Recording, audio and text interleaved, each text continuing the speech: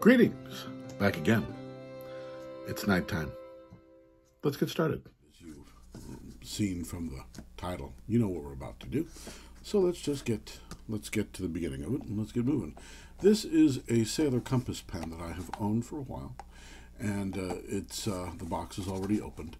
And I've already done a lot of things, but then I never really had a satisfactory ink to put into this pen, nothing that I ever wanted. So I didn't throw the box away, and I just put the pen back in the box to store it until I wanted to use it. I actually like this box. It's a nice, clean-looking box. It's got a textured paper. It's almost a shame to throw it away. It's got a nice foam lining. And for the cost of the pen, for the amount of money that these pens cost, I'm kind of glad that it comes in a slightly better box than like my Profante did. My Profante, it came in a very ordinary box, which is fine for that kind of pen. Like a V pen, it came in a blister pack. And that's fine. But when it's something a little better, a lot of people probably will not be getting a lot of fountain pens in their lives. And so, even though this is still a relatively inexpensive fountain pen, it's kind of nice that the presentation box is a little better than your average run-of-the-mill box that you might get with like a Profante or a Preppy or something like that, something of that ilk. So I'm glad that the box is a little nicer, even if it is a little bulky to store. And in fact, if I like this ink, I probably will throw the box away, because this pen will just end up in one of my cases. So as I said, I've had this pen already for a while, and in the box you get the converter and the instructions, all of that good stuff, and ink cartridges. And this pen is very green. I don't know which color of green this is. I know they make two different colors of green. This is more of the sappy, mossy looking green. They have another green that's more of a stop and go light green. It's a go light green, I guess. Brighter color. And with these pens, I used to worry that maybe they would crack over time, because these types of inexpensive pens, oftentimes they will crack when you tighten them here. But I've never had any trouble with any of my compasses, and it seems to be a very robust material, and it's pretty thick, so I don't think cracking over time would be a problem. And if you wanted to eyedropper these, you probably could by getting an O-ring and putting a lot of grease on that, because the fill gate for these pens right here is located away from the threads, so it would be harder for the ink to work its way through the threads to get out of the pen and onto your hands. So let's take a look at the converter. Now, I took this converter out once before, so it is already opened, and I've greased this converter.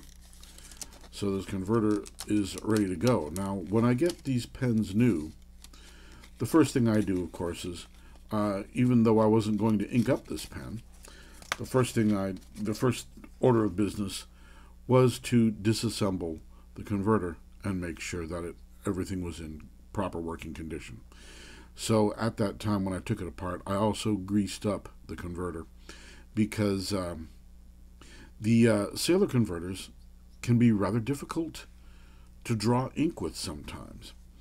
And I use silicone grease, and of course you want to keep the grease away from the mouth of the converter. So when I take this converter, I'll just take it apart real quick. These converters come apart very easily. You just twist off this metal ring, you bring the plunger all the way up, and then you can just pull this whole section right out of the pen. Then put a little grease on there. After I get the grease all the way around, I put it back in, and then I unscrew this. You can even see there's grease on there. And then I would put the grease on this connecting rod, and then screw that back down. Then you can take this little piece that holds it all together and screw it on. And that's just finger tight. Never try to screw it down too hard. I never put grease on these threads because I don't want this to, I want this to have a little bite. But sometimes I will put a little grease on either the threads here for the cap, or for this, or for the section, just because it makes it easier to get the cap out, to take the pen apart. Because this plastic, sometimes it will bite pretty hard, and then it's hard to disassemble the pen. You want to make sure that you keep the grease away from the mouth of the converter and the inside of the pen. Another place you want to try to avoid any grease getting on is the nib. Now the nibs on these, I watched a video by Fig Boot, and he did a close-up of his compass, and he saw that there were burrs in his nib, and every single one of these pens that I get, I've always found that there are burrs in this nib. But like I said, I've owned this pen for a while, so I already cleaned it and did all the maintenance, and I just put it in the box for safe keeping. But so this pen is ready to go. And the nib is a steel, medium fine. I think you might be able to see that medium fine right there if I get it. And as you may have guessed, I really like these Sailor compass pens. I find them to be very durable. Again, this ring is not only cosmetic, but it is to help keep the material from splitting when you go to tighten on that cap. I've never had any trouble with these pens drying out either. They've been very, very reliable. So now we've got our pen. Let's take a look at what we're going to put in that pen. And what we're going to put in that pen is this. This is my brand new bottle of ink. And actually, it doesn't look like I even need that.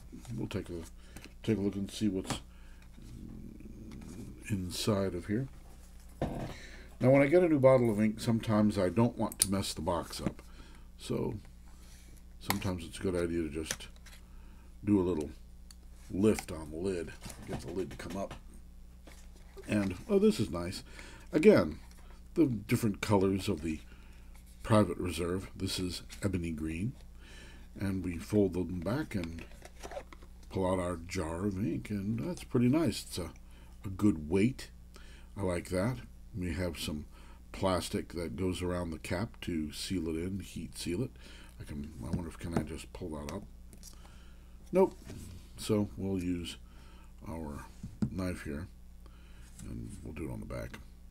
Get between the bottle and the cap, and just kind of cut that open. Nope.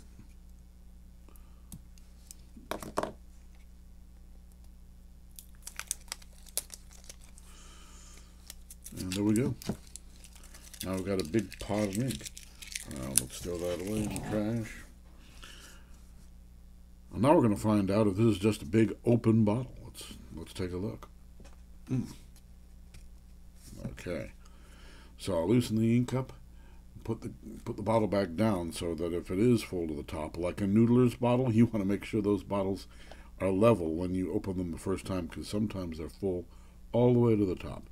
And it is just a big open maw of a bottle filled with green ink. All right, so let's get this show on the road, shall we? And let's ink up this pen. So we're going to put the pen in. We're going to draw that piston all the way down. Bring it up about halfway. Right there. So we're showing some ink.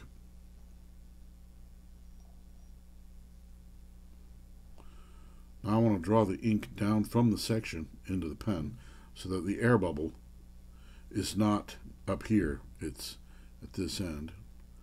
So that we can thoroughly draw that ink down. I'm going to agitate this a little bit, up and down, to try to pull some more ink out of the section. Then we drive it up, and we keep on going until we see ink bubbling up at the top, and there it is. A little bit more. There we go. And let's complete that fill. I got a nice complete fill.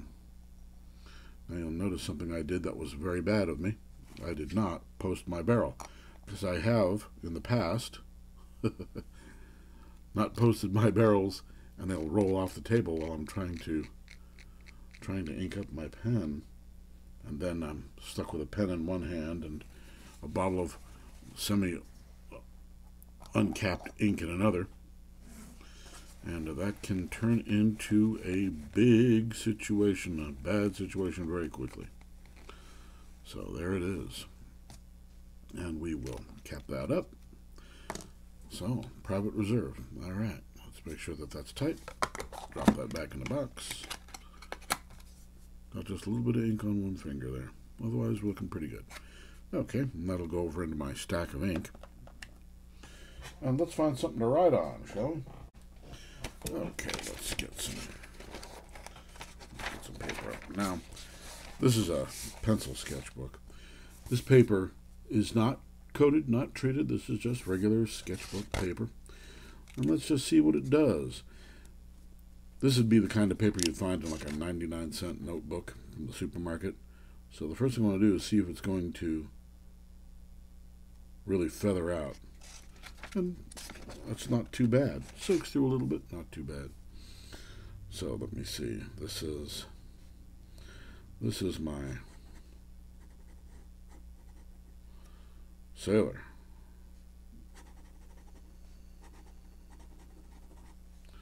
Compass. It is green.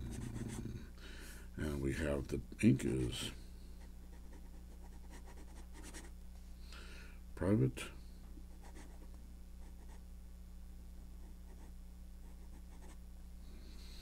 Reserve. What color did we say this is? Ugh. Not the best that I've ever written, but it's not bad. So, very pretty color. Nice and dark, almost a black. And you can see it dries very, very quickly. These Sailor pens are not the wettest pen, and so I tend to prefer to use wet inks in them because they don't tend to be all that wet. So, being a drier pen, this is what I would expect, this kind of performance. And it's working, this ink is working exceptionally well on this really crummy paper. Let's try some better paper. Is this better paper? This is definitely better paper. This is Clairefontaine. This is Clairefontaine coated paper. So let's try that again. This is the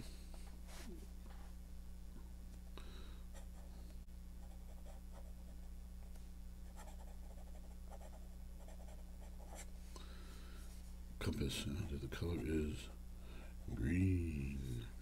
And this is private reserve.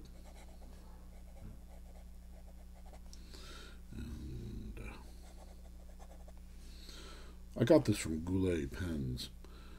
This Ebony Green.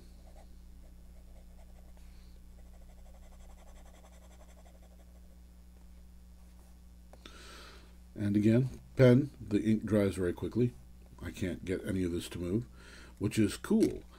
And one of the things, of course, that I like to do once I get any ink is give it the old water test. And the thing about the water test with this ink is I did not choose it for its water fastness. There are some inks that I definitely choose because I want them to be water fast. This ink, on the other hand, is not why I chose it. I wanted it to be less durable underwater, just so we could see what it looks like. And as I bring this out, I can see there's a lot of blue, there's a little bit of yellow right here in the center, and then some nice green tones. This will make a nice oceany kind of a oceanic color. Now, of course, another thing that I mentioned was that I got some nice paper to write on, and this is Crown Mill, and this paper, again, wonderful box, textured box. The box doesn't close all the way, and it's a presentation box, so it's meant that if you were to put it into a store, you could place it this way. The box is sealed even though the lid comes off, that way no one can tamper with any of the item. And, oh, look at that. This box isn't faced. It should have been faced, but it wasn't. There's a strike. So, again, let's break the seal on this and take a look and see what our paper is like. We've got an envelope that is proudly showing the nice green tissue sleeve on the inside. It's a good weight paper. It is textured, very nice. It has a watermark on it. That's always nice. It always looks good to send paper with watermarks, and this will be great for writing letters. One of the things I greatly enjoy doing is writing letters. I'm an avid letter writer, and this is going to be fun paper to use. I don't know if you can see that it has a slight texture to it with the watermark emblazoned on it. I don't know if the watermark is at all visible to you because of the glare of the light, but very nice. A very nice paper. It's a good weight. And let's just see how it holds up under this ink. So, if I were to start a letter, I would start it with, of course, let me see.